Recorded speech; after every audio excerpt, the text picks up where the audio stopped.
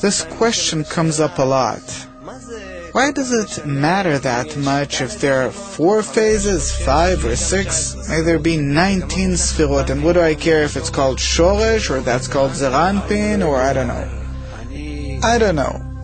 Yesterday, I felt ill. I had a stomach ache, for example. So I started thinking, where did it come from? What did I eat? Maybe I have some kind of a problem.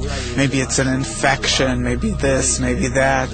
If a person has a problem, he goes and finds out and he wants to know all the details. If a person hurts that he does not attain godliness, then he wants to find out all the details about it. What do you mean, what do I care?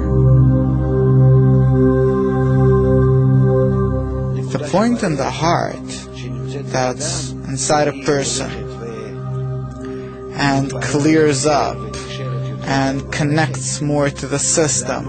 A person wants everything.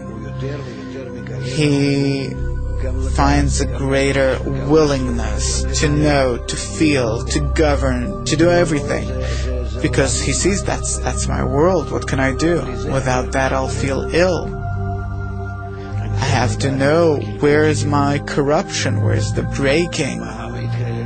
If I feel bad, say I have a spiritual stomachache, so to say, where does it come from? Why does it come?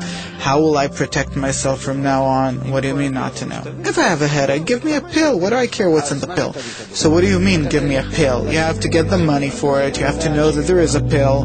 Where do you get it? You have to go there and to buy it for money and to say exactly what hurts. It's not simple.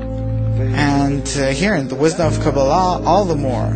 At first, you'll be given a pill as treatment if you're in the state of ibur or yenika, conception or suckling, but in the state of gadlut, of adulthood, you'll have to say, what kind of a pill is it? How does it work? Why do you need it? We'll give you the materials, you'll make it yourself.